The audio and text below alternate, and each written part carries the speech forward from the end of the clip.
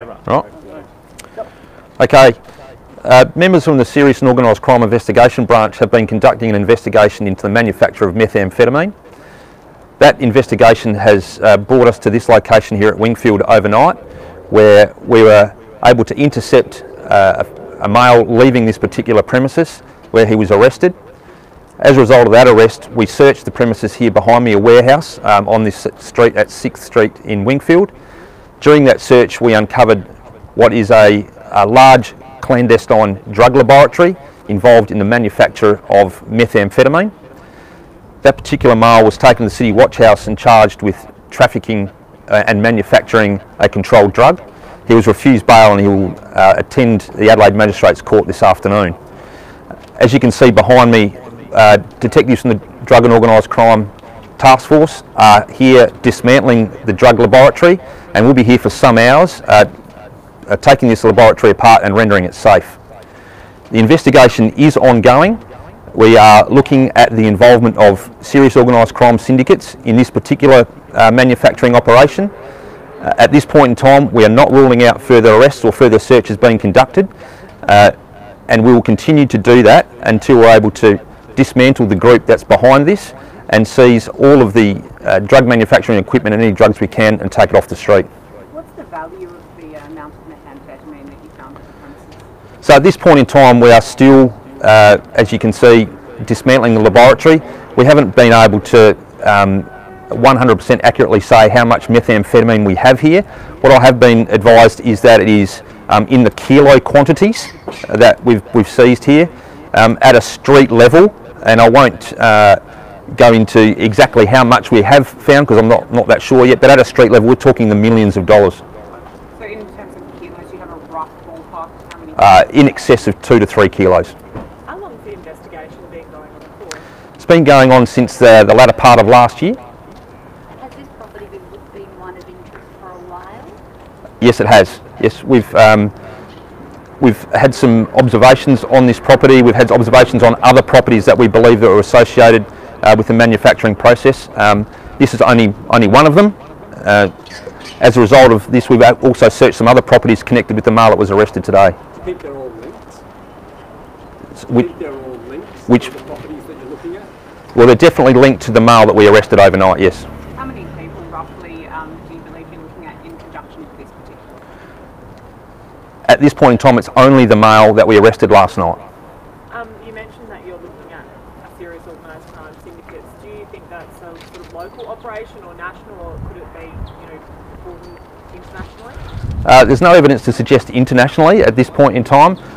Our immediate information is that it's a local crime syndicate that's involved in this, but we're not ruling out the fact that it could cross borders, and we're still working away at that. How significant is this find for you in this investigation? It's very significant. It's what the investigation's been all about right from the start, is to uncover drug manufacturing. So it's a very significant find.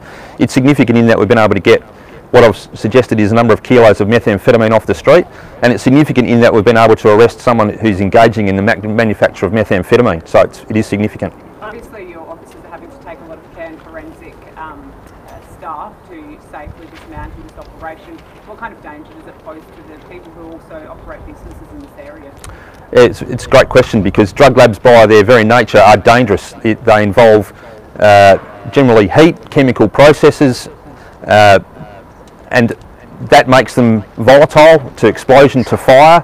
So yes, we're here in an industrial area of Adelaide, but drug labs are often found right next door in suburban streets and suburban homes. So no matter where these drug labs are located, they pose a significant danger to the person who's actually undertaking the manufacturing process, and also to the community in general, who may just happen to be innocent parties to where a drug lab's actually occurring. In addition to the drugs that have been found inside, what else has been found? Much of the other items that have been found here today are items that are consistent with what you use to manufacture methamphetamine.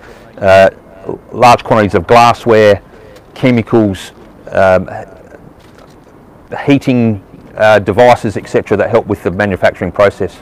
And the person that was arrested this morning, are they someone that's been on your radar for a while? Are they known to police, or is this do you expect to find them here?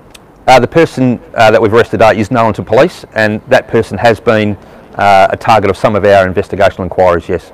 How long is it going to take for you guys to dismantle this lab? Look, we've been here since around about 7 o'clock this morning. We'll be here for another few hours yet, so it may finish today or it may not. That's sort of the size and the scale we're talking about, which means we will be here for a while. And we also take it quite slowly and methodically because we know the dangers involved with drug labs, so we're in no hurry. We'll take as long as we need to. What was this business likely operating as, or trying to operate as, to try and divert attention away? It's a question I can't answer. I don't know. I don't know if it was operating as any particular business. Compared to other busts of this nature of methamphetamine, how does this sort of sit in that scale? Is it one of the biggest that we've seen in recent times, or? No, and some of you might have attended at Morphett Vale in the middle of last year where we had a significantly large laboratory. This one is not quite to that level of sophistication or to that size, but nonetheless this is a laboratory that's capable of producing kilos of methamphetamine at a time. So I'm not going to speculate on whether it's the biggest or not the biggest. It's a significant sized drug lab. Just for clarity, the person who was arrested, this particular premises is not necessarily linked, like the owner of it isn't necessarily linked to this operation, is that the case?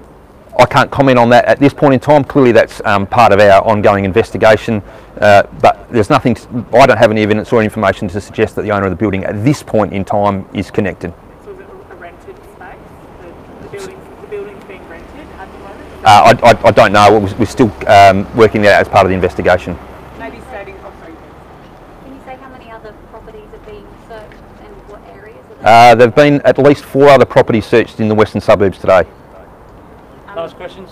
Do you mind, obviously it's stating the obvious, but the actual nature of the drug, what kind of, I guess, tarnish does it inflict on the community when people are using and selling this type of drug? Methamphetamine is an insidious drug. It destroys families, it destroys individuals, it's highly addictive, leads to other crime types as well, so it's a really nasty drug, and the police will do everything that we can to take it off the street and to dismantle laboratories like this who put it into the hands of users that ultimately just destroy people's lives.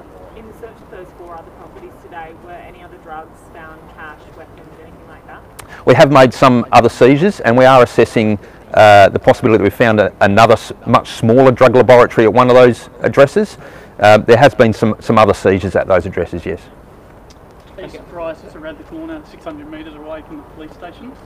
No, I'm not surprised at all. Okay, thank you. Thank you.